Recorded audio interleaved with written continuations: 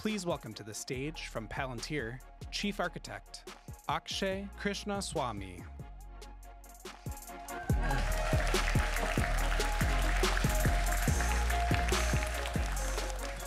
Good morning, everyone, and welcome to DevCon. We've got an action-packed couple of days planned, full of product launches, plenty of different types of hands-on sessions, and of course, plenty of time to build. We're thrilled to have everybody here with us today. And before we jump in to the product launches, we just wanted to start with a little bit of framing about what you're going to see. So, as many of you might know, since day one, Palantir has taken a forward-deployed approach to product development. And it's been kind of amusing, a bit interesting to see forward-deployed engineering become kind of a meme out there in the industry now, and hearing people like venture capitalists start to tout it almost as a piece of like a fashion statement. For us, though, it remains a defining ethos. We work backwards from the most complex problems that our customers and our partners have, and that defines what we need to build. We almost think about it as a human form of back propagation, where you're trying to continuously work backwards and figure out what's working, what isn't, and what to build. And above all else, it's a radical orientation around the outcome, which I'm sure many of you can relate to. Now, with generative AI and AIP, this means specifically enabling builders to deploy AI products in the most mission-critical contexts in the world. This is staff scheduling in hospital settings. These are underwriting workflows across different insurance companies. These are build operations across shipyards, and of course, all sorts of defense and intelligence missions across the spectrum. In each of these cases, we're not talking about doing what's just minimally viable. We're talking about doing what's maximally ambitious. And really, the vision now is working towards enterprise autonomy in many senses of the words. For Palantir, this means when we think about building our platforms, we're thinking about the frontier of the ambition that you have and that all of our customers have. We're thinking about enterprises where there will be thousands of agents deployed, wielding thousands of specific tools across every workflow imaginable. Now, some of you might have been tuned into the discourse around AI in recent weeks about the nature of frontier models and about how they reason or maybe how they don't reason. And I think it seems like with every passing day, we learn more as we go further down the rabbit hole of mechanistic interpretability and other research. But I think at the same time, some things are actually becoming clearer, such as the fact that these models can provide immense utility when properly leveraged.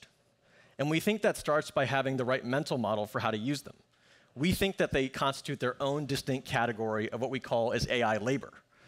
You have traditional human effort and human thought. You have traditional computation. And almost as like a conceptual bridge, but its own distinct category, you have AI. And what that means is, in addition to all of the concerns and things you have to do when it comes to building products and services, you now, almost in pursuit of building AI products, have to engage in what is essentially a rigorous form of alchemy to figure out the balance between human, AI, and traditional computation.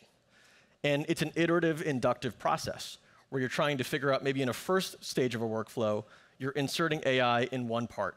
But then you need to be able to smoothly dial up and change the distribution among these categories over time. And so as an example, if I'm working in a supply chain, doing maybe inventory management, and I'm dealing with supplier disruptions, I might have mostly human labor and traditional computation doing things throughout all steps of this workflow. And maybe just for the first step, we have AI assisting with triage. But then over time, as we learn what's working and what isn't, as we test and evaluate different conditions where AI can help, as we equip our agents with better tools and more context, we start to dial up the amount of AI that's happening across the entire state machine of the workflow. And again, it's about this smooth ramp where you can actually infuse incrementally in all the critical processes you have. Now, to get this level of composability comes down to having a shared world between humans and AI. And what we mean by that literally is there needs to be a shared sense of data, a shared data foundation, which encompasses all modalities of data. There needs to be shared access to logic tools that can be wielded, all forms of business logic, optimizers, all those forms of traditional compute that we think about. There has to be a shared framework for being able to take action, including with all the governance guardrails that we expect.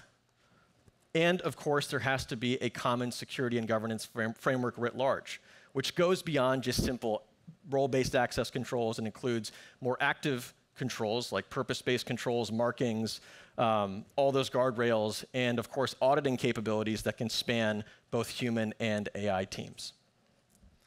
Now, the ontology is this shared world for human AI teams. And it sits as part of a broader architecture.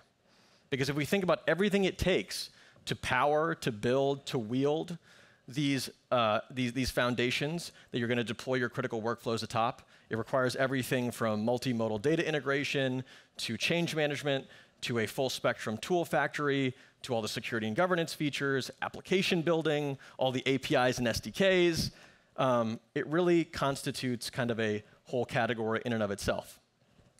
And this is the goal of what we're trying to do with Foundry and AIP powered by Apollo.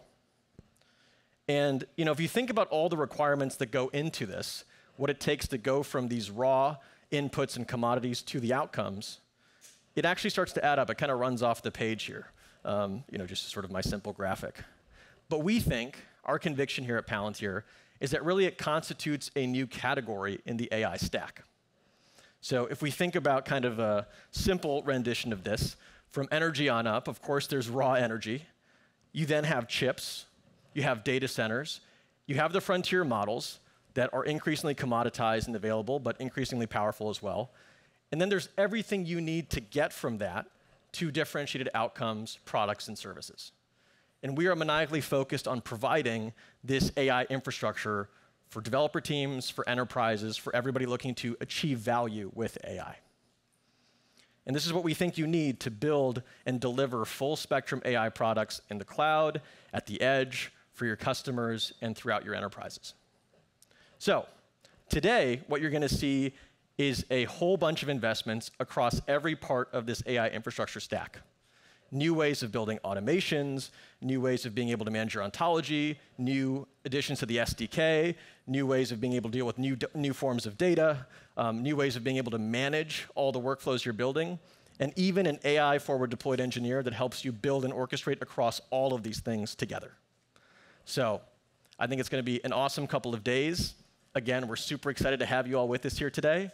And to kick things off, I want to hand it over to Jeg and Anik.